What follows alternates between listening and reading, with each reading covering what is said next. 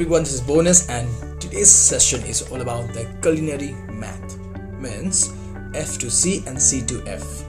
Fahrenheit to Celsius and Celsius to Fahrenheit. Watch this video till end to understand the trick and how to remember this formula easily. Right? Let's start the lesson. In this video, I'm going to explaining you F to C and C to F. How to convert, right? Convert F to C. So the formula of F to C means Fahrenheit to Celsius is minus 32 into 5 divided by 9. Okay? So this is the formula for F to C. Let me show you here. Minus 32 into 5 divided by 9 means if we want to change into Fahrenheit to Celsius like 140, so we'll keep it 140 here. Minus 32 is equal to 108, then into 5 divided by 9 is equal to 60 Celsius. So that means in Celsius will be 60 degrees Celsius, right? This formula is the easiest one to convert, and even you can also remember this. I'll tell you the trick how to remember, right? Clear with this? Let's see here. Convert Celsius, degree Celsius to degree Fahrenheit, right? The formula for the C to F is into 9 divided by 5 means multiply 9 divided by 5 in bracket plus 32. If you want to change like 350 Celsius to Fahrenheit, so what we're going to do is 350 into means multiplication of 9 divided by 5 means 630, and we'll add, right? We'll add here plus 32 is equal to 662 Fahrenheit, degree Fahrenheit, right? So we can see here like 350 Celsius in Fahrenheit will be 662 Fahrenheit. Clear with this? For converting C to F and F to C, this is the easiest formula ever, right? So here you can see when it comes to Fahrenheit is minus and when it comes to Celsius is plus, right? But this is then the left hand side and this is the right hand side, and the difference will be 5 divided by 9 and this is 9 divided by 5. When it comes to me, number C to F means this is India and this is international for me, because Celsius we generally use in India and Fahrenheit and all we use in international. So that's the reason I remember like this. This is India and this is international. एक easy way में आपको समझाता हूँ मैं यहाँ पे C to F में किस way में इसको याद रखूँ, जैसे कि ये हमेशा मुझे याद रहे, ठीक है? यहाँ पे मैं अच्छे से आपको हिंदी में explain करूँगा.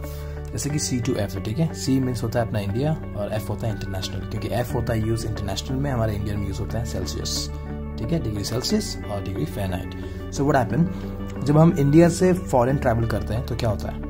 इंडिया से फॉरेन ट्रैवल करते हैं जैसे कि हम लोग 1 लाख रुपया ले रहे हैं तो वहाँ पे डॉलर में काफ़ी कम हो जाता है, राइट? मीन्स इंडिया से काफ़ी पैसा लेना पड़ता है. मीन्स एक अमाउंट लेंगे वहाँ पे तो यहाँ पे क्या होता है, कम हो जाता है इंटरनेशनल में, राइट?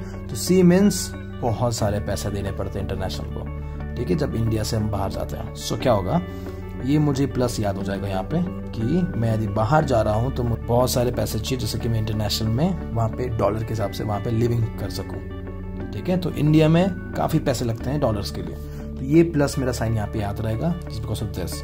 और ये जो 9 डिवाइड बाई 5 इसको कैसे याद रखोगे, ये जो साइन मैंने यहाँ पे बनाया हुआ ये जस्ट इसको याद रखने के लिए कि यहाँ पे प्लस आएगा. जब सेल्सियस टू फ़ारेनहाइट होगा तब ये प्लस साइन यहाँ पे आएगा, इसीलिए, ठीक है? When comes to C to F इसको कैसे याद रखूंगा कि हाँ 5 डिवाइड बाई 9 था कि 9 डिवाइड बाई 5 था. सिंपल सा ट्रिक है.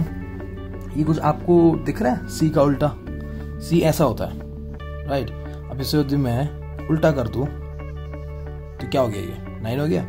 तो ये मैं कभी भी नहीं भूलने वाला हूँ, और जब ये यहाँ पे आएगा तो क्या होगा, ये पीछे हो जाएगा, ये आगे आ जाएगा. मेरे को बस फोकस करना है ये प्लस साइन और ये दोनों यदि आपको समझ में आ जाएगा तो आप ये सेल्सियस का फॉर्मूला कभी नहीं भूलोगे. जैसे मैंने बताया था आपको कि मगअप नहीं करना, अपने को ट्रिक समझना है. सो फ़ारेनहाइट का एक बार और एक्सप्लेन करूंगा. यहाँ पे इंडियन करेंसी बहुत चाहिए यहाँ पे एक लेवल बनाने के लिए इंटरनेशनल में, ठीक है? तो बहुत सारे पैसे लेने के बाद यहाँ पे कम हो जाते हैं. तो India to Fahrenheit means India to international जा रहा हूँ तो भाई पैसा ज़्यादा चाहिए मुझे, ठीक है? और when comes to 9 divide by 5 तो भाई ऐसा है कि इंडियन से फॉरेन जा रहा हूँ तो इंडिया का क्या है भाई, इंडियन का C है तो C का मैं उल्टा कर दूँ तो 9 आ जाएगा, ठीक है? डिवाइड बाई 5, क्लियर है? तो इनटू 9 डिवाइड बाई 5 प्लस 32. अब बिना देखे खुद सोचो यहाँ पे क्या होगा. ये जो है ये बस खाली इधर आ जाएगा, है ना? तो ये प्लस है साइन तो इधर आएगा तो माइनस हो जाएगा, वो तो आप जानते ही हैं, है ना? जैसे x इज इक्वल टू जो भी होता था, तो उस वे में हम इसको यदि हम लेफ्ट हैंड साइड ले आएंगे तो ये प्लस है तो साइन चेंज होकर माइनस हो जाएगा, और ये उल्टा हो जाएगा, which is 5 divided by 9। देखो यार, आपको ये ट्रिक अच्छा लगा तो कमेंट करना मत भूलना, ठीक है। और हाँ, जितना से जितना हो शेयर कीजिए। जैसे कि मैं इस वे में आपको बहुत सारे ट्रिक्स से आपका फॉर्मूलाज भी समझा दूंगा, जैसे कि आपको अच्छे से याद रहे। तो यार, हमारा मेन है कि हमें हर एक चीज याद रहे।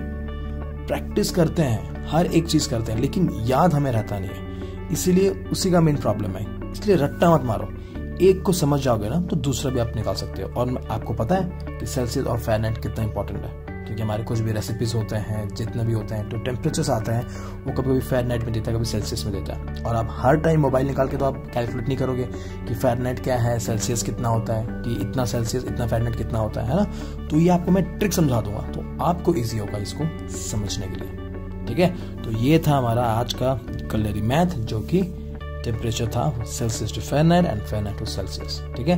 तब तक आप कंटिन्यू कीजिए culinary maths. I'll see you in the next informative video. Bye bye.